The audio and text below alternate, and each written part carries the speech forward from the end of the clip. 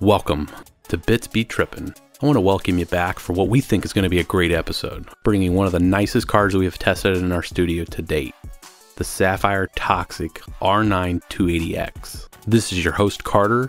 Let's get into this.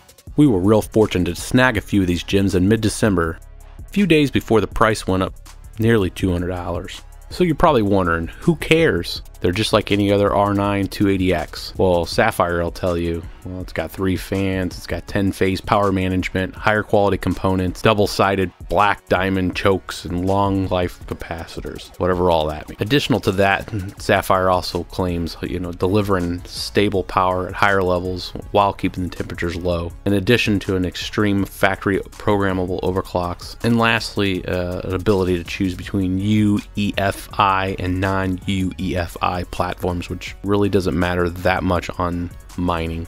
Now in stock form, the core clock comes at 1150 with memory setting of 1600. So we'll dig into some of the configuration settings that we found work best, and I'm going to tell you, we pushed this thing all the way up to around 1200 core clock and 1800 on the memory. Problem was, we just didn't get enough hashes out of it. Now, as most of you know, the pseudoscience behind trying to find the right settings to get the most out of your card sometimes is challenging, such as putting the card all the way up to 1200 and 1600 or 1800 memory clock yielded great gaming performance, was not so hot for hashing. The best settings to date we have found is actually undervolting this card, bringing down the VDDC down to 1.1 and taking the core clock down to 1070, taking the memory clock down to 1500, so below stock. That really locks in a rate around 750 constant hash. It's very consistent, holds there right around that 1500, just under 1500 mark, and works day and night, no issues, and seem to be the most stable for us. Pushing the settings higher than that or really bringing the memory up to around that 1800 mark, while we did see some peak performance holding around 780, 781, we checked in the morning and CG Miner had crashed, and looking at the logs, it looked like it took it about 3 or 4 hours and then just decided to die. The temperature at that time was 84 Celsius, which was more than tolerant enough. It just seemed to be unstable at those rates for long-term hashing.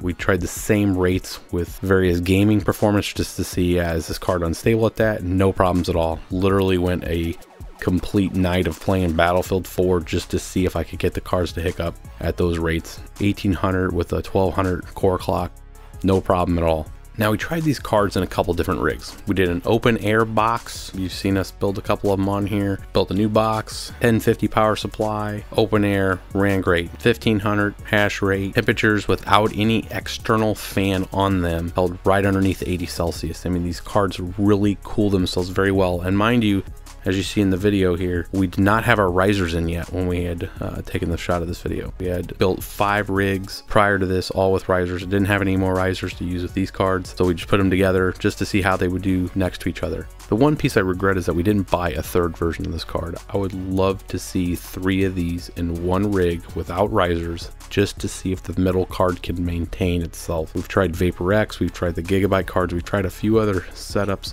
both 280X, 290s, even the 270s, to see if all of them could handle being right next to each other, and that middle card always shuts down because of heat when hashing. These cards, I believe they won't, and we're going to do our damnedest to find another third one and test that theory, maybe in another video. Now we wanted to check the performance both inside of the open air case and then inside of a more traditional newer case.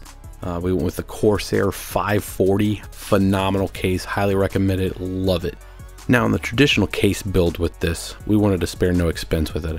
I wanted to see how well these two cards together, Crossfire enabled, both could do the gaming, and then Crossfire disabled, how well they would hash inside of a traditional box. This box contained a new HyperX SSD drives, 2 of those bad boys, 240 gig, 16 gigs of the Corsair Ballistix memory. We're talking 1600 megahertz overclockable memory. Now we put an MSI Z87 G45 gaming motherboard in there, 3 PCIX slots, 3 PCIX 1X slots, LGA 1150 motherboard. Not too bad, it's been pretty stable for us for most of our rigs that we've built. And since we were already going down the line of badassdom, We went ahead and threw in a Intel i7 4770K and a water-cooled setup from Coolmaster on sale, and figured why not go water-cooled. Now to finalize this beast of a computer, we went ahead and threw that EVGA Supernova 1300 watt G2. Used it in a couple different rigs. Love it, works perfect, haven't had any issues with them, and more than enough juice for these two cards. All right, now in this view here, we're going to show you the different hash rates with both the case open, closed, and an external fan blowing on it. Here on the left, we got the case open. The fan's just running on the card around 80% and showing some pretty good performance and thermal performance. On the right side, we're showing case closed, fans going at 100%, and obviously having a lot hotter cards, but still manageable and usable. If you were using this as a casual gamer and then wanted to kind of hedge a little on that and run it as Litecoin miner or something, or Feathercoin at night.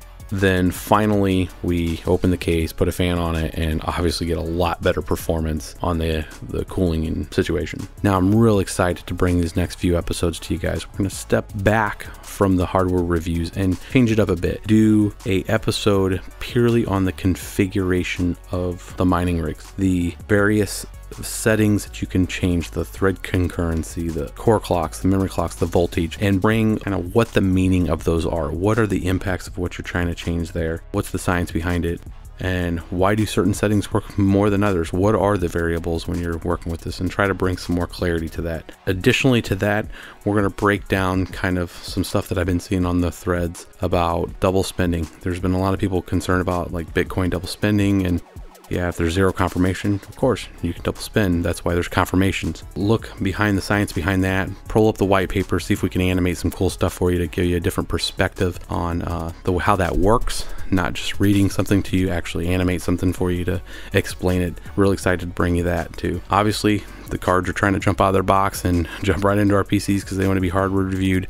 We'll finish the last few episodes with more hardware reviews for this month. So that should be our next 3 episodes. Hope you guys stick with us, share us, tweet us, just get our word out there, and we'll bring some good content for you. The bits be trippin'. The bits be trippin'.